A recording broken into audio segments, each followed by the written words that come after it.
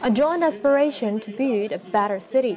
The first stage of the closed test zone is officially open at Shanghai's International Automobile City, covering about 200 vehicles and 15 kilometers of test roads.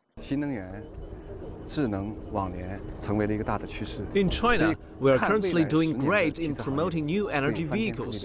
We now have about 500,000 new energy cars, which is on top of the world. The future development of the automobile industry will be changed profoundly in the next decade.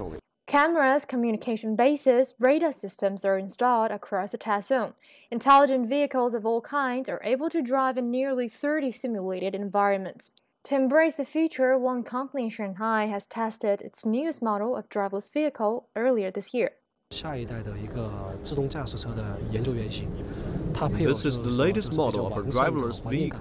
We tested it in March on a highway.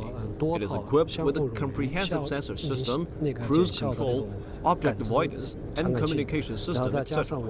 The latest model is a good platform for us to test the sensor system and our programming for unmanned driving. The ultimate goal is to incorporate intelligent driving to an upgraded communication network. Tests have been conducted in universities. The system we are testing now is about communication. This type of communication can help to improve the efficiency of driving. To make driving smarter, the system will be able to receive any real-time road information.